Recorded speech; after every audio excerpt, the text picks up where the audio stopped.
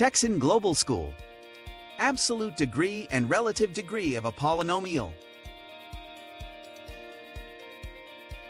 The absolute degree is the maximum value or degree of all the polynomial terms. It is calculated in each algebraic term by adding the exponents of each of the variables. The highest number of all the values obtained from each algebraic term will be the absolute degree of the entire polynomial. It should be noted that neither the numerical coefficients of each term nor the independent term affect the absolute degree. Let's look at the first example. Given the following polynomial, calculate its absolute degree. Remember that those variables in which the exponent is not shown indicate that the exponent value is 1. We highlight them in red to make it easier to calculate each term by adding the exponents. After adding the exponents separately, we can see that the maximum value is equal to 4. We conclude then that the absolute degree of this polynomial is 4.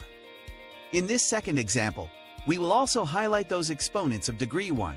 Remember that the independent term does not affect the absolute degree since it lacks variables. However, by laws of exponents where a raised to 0 is equal to 1, we can represent all variables of the independent term with this law. This confirms that the independent term does not affect the absolute degree of the polynomial. Once the polynomial is arranged, we add the exponents of each term. We can see that the maximum value is 11. Therefore, the absolute degree of this polynomial is 11. On the other hand, the relative degree is the exponent of the highest value or degree in a variable among all the polynomial terms.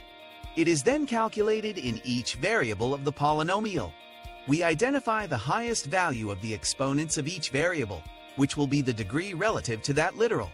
Again, we highlight that neither the numerical coefficients of each term nor the independent term affect the relative degree.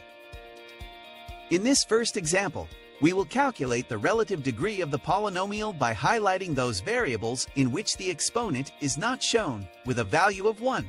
In this way, we can see that the relative degree in the variable x is 2, and in y it is 3 since they are the exponents with the highest value. In this second example, we also highlight the variables with exponent 1 and use the same law of exponents to highlight the variables of the independent term, which will not affect the value of the relative degree. Then, we can see that the relative degree in the variable a is 7 since it is the highest degree of all the terms. The relative degree in variable b is 3, and the relative degree in variable c is 8. Copyright 2021. All rights reserved to Texan Global School, LLC.